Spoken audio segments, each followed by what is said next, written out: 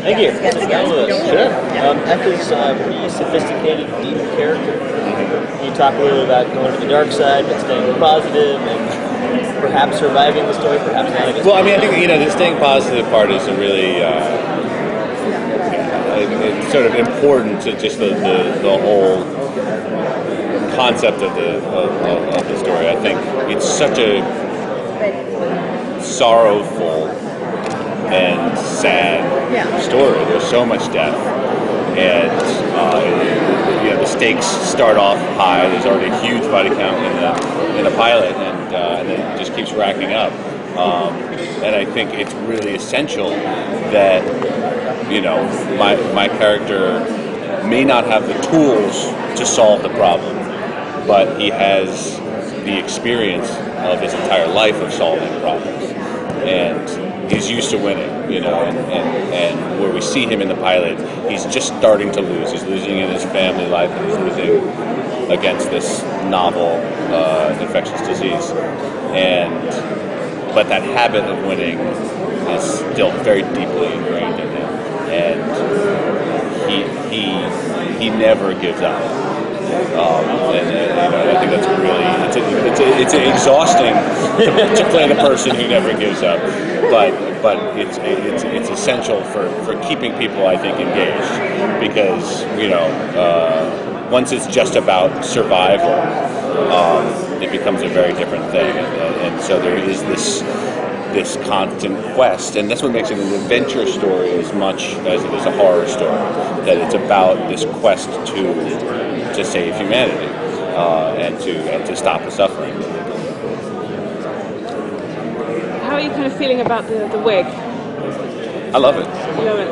I heard it might not last the whole season though.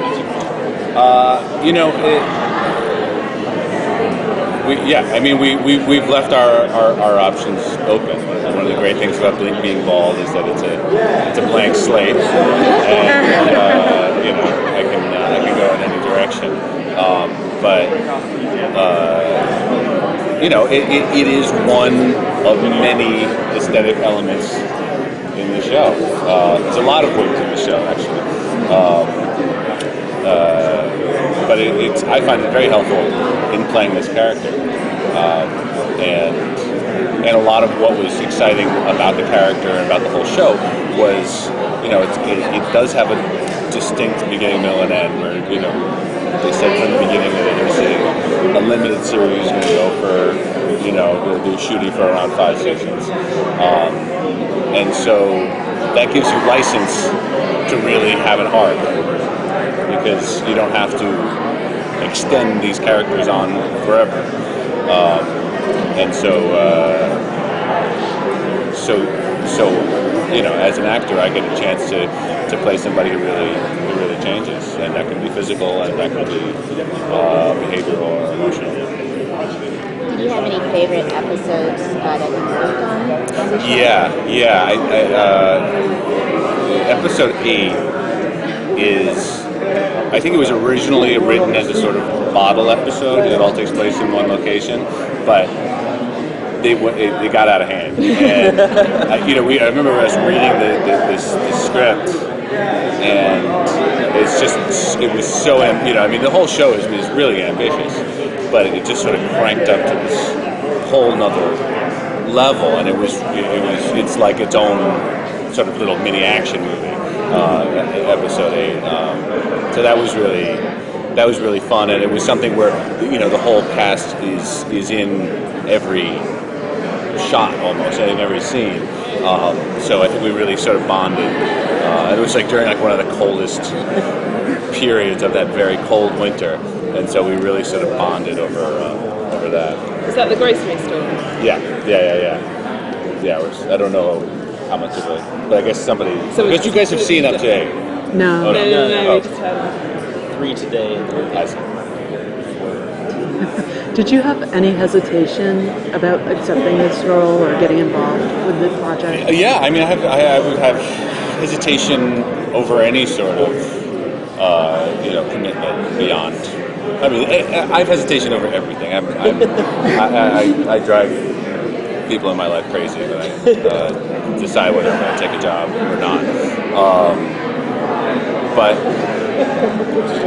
you know, you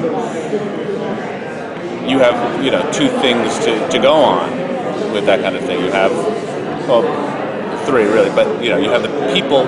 The main thing is the people who you're working with, and so when you meet with Guillermo del Toro and Carlton Cuse, their track record really speaks for itself, and you know, they really are at the top of their games, and remarkably really nice guys, which is a nice bonus. And then you know, and then the script, and that pilot script was so compelling, and just, you know, from the first page to the last was just a page turner. So, I mean, it's always a leap of faith, you know, television, because, you know, you start off with a pilot and then you sort of go off into uncharted territory.